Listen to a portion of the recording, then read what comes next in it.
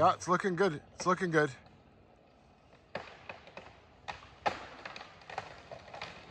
What we've got going on today is really, really dynamic and interesting.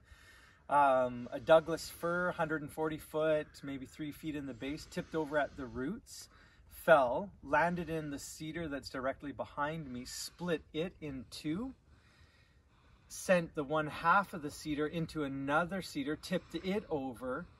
When that one fell over, it loaded into a maple and another double-topped tree. So this is a cascading failure, domino effect of one tree coming down, creating a big bunch of problems. So we've got loaded trees, we've got fractured root plates, we've got split stems, we're on a 45-degree slope. Yeah, really dynamic. So what we'll do is we'll walk through and I'll show you a bunch of other shots of what's going on. Here's our cedar, the one that got hit in the cascade of falling trees. It's tipped over on the root ball, so that we've got the root ball pulling the stem back like this, wanting to keep the tree vertical. So we've got this pressure, we've got the pressure of the tree coming down, we've got the pressure of it loaded up above into those trees, and the pressure of our blue line going that way. So it's a lot of pressure in all those different ways. And we're on the slope and we're underneath what we're cutting. Through my huffing voice here, I've gotten in here and I've done 2 felling cuts because it's hard to predict where the compression is and where the tension, because the stump is lifting and the stem is riding down. It could compress on the back or it could compress on the front. So we've got both in there. I'm about to release it and we'll see what happens.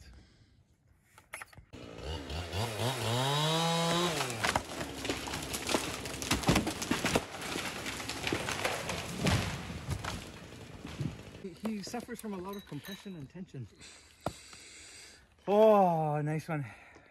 So here's our split cedar. This is somewhere around 5 feet in diameter.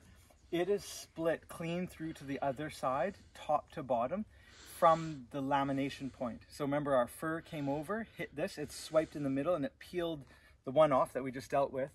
And then this one that we're set to fell. You can see that split traveling all the way down. So now the trick is, what do we do? You know, as far as a hinge, having good space to work on it.